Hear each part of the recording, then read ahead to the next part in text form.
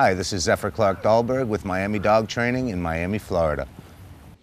Well, now when we're talking about house training a dog with a bell, you know, most people do want to do that for a specific reason, and that's so that the dog lets them know when it has to go to the bathroom. Now, it can be really good, and some dogs don't take advantage of it. Some dogs do take advantage of it, which means that they'll ring that bell when they want to go out, when they want to look outside, when they want to, you know, when they just want, you know, you can become their slave, so something to be aware of when using a bell.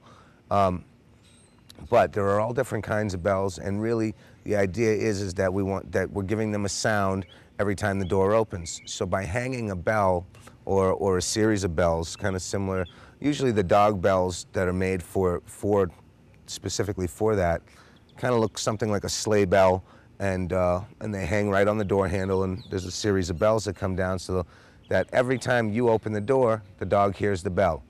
You know, so if you start this process, they start in their mind figuring out that the bell is controlling the opening and closing of the door.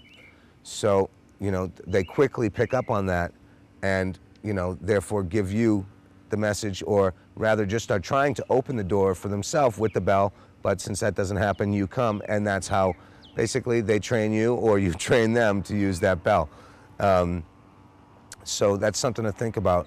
So if you don't necessarily have a bell, there are other, you know, things that you could use to hang on there.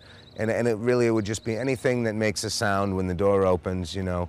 It could be silverware strung together. But anything that makes a sound when the door opens or closes, and then as the dog starts using it, you start rewarding their behavior by opening the door and praising them.